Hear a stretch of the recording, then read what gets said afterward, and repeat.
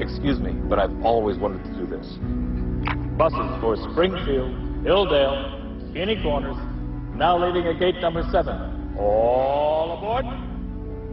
It's a familiar sound. Approximately 22.2 million Americans travel by bus every year. Jordan Hicks works at one of the many depots that dispatch the buses, drivers, and passengers on their way. As they say, relax and leave the driving to them.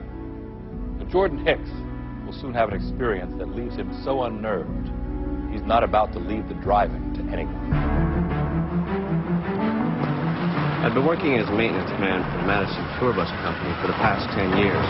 My job was to make sure that each bus was spotless before it left the yard. But that morning, I had something else on my mind.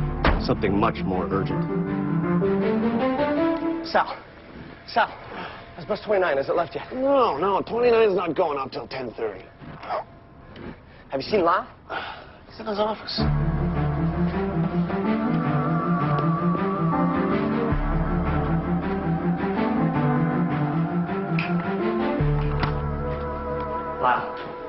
Lyle, I know this is going to sound crazy, but you got to stop bus 29 from leaving this morning. Why? Isn't it clean enough for you, Jordan? They're all going to die in there. What do you mean they're all going to die in there?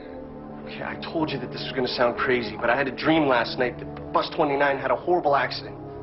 A dream? Yeah, the McLaren Bridge went out. I was there, Lyle, trying to wave them down, but they wouldn't stop. Bus 29 went nose first, right into the river. Nobody had a chance. They all drowned. Jordan, you know I can't stop a bus from going out because somebody had a bad dream. No, you don't understand. It was more than a dream. It was so real. It was like a premonition. Bus 29 is a Great Lakes tour.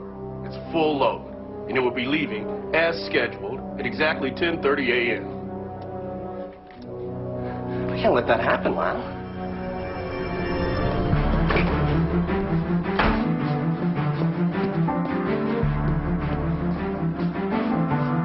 Mr.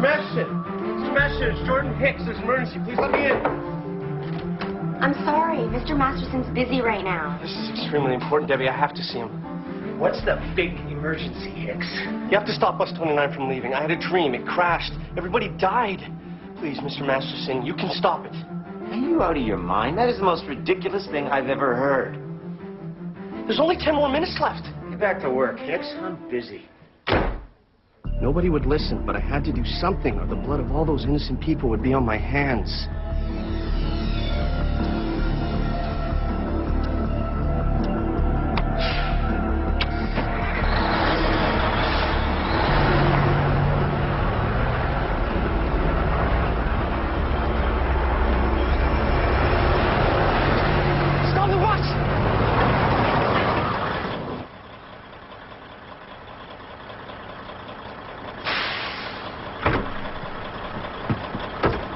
Jordan, what are you doing?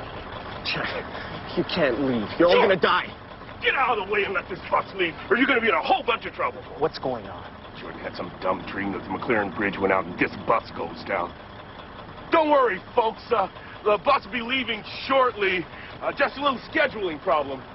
Get back in the bus and take off, Chet. You can still make the schedule. No, don't do it, Chet. You gotta believe me. You're all gonna die in there. Keep your voice down, you maniac.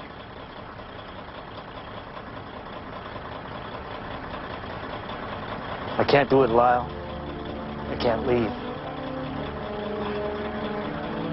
Has everybody lost their mind around here? It was a dream.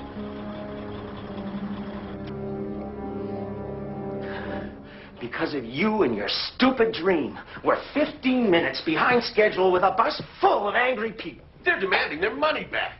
Now, you can either get on that bus and start driving, or you can find yourself another job. I won't do it. Fine. Lyle, get another driver. You're both fired. Mr. Masterson. Not now, Debbie. I'm busy. But you won't believe what I just heard on the radio. The McLaren Bridge just collapsed. My God. If I had left on schedule, we would have been right in the middle of that bridge.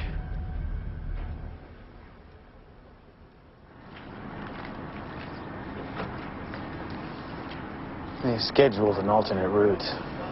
and I gotta leave in about 10 minutes. Chet, I need to ask you about something. Why'd you believe me when nobody else would? Because last night, I had the same dream you had.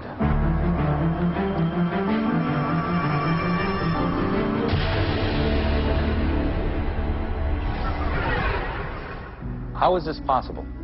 We've all had premonitions before. But can two people have the same dream at the same time? Or did the driver, Chet Carter, just imagine he had the dream after being upset by Jordan's warnings? Whatever the case, many lives were saved as a result.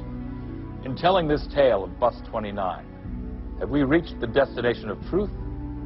Or is this just another rest stop on the highway of lies?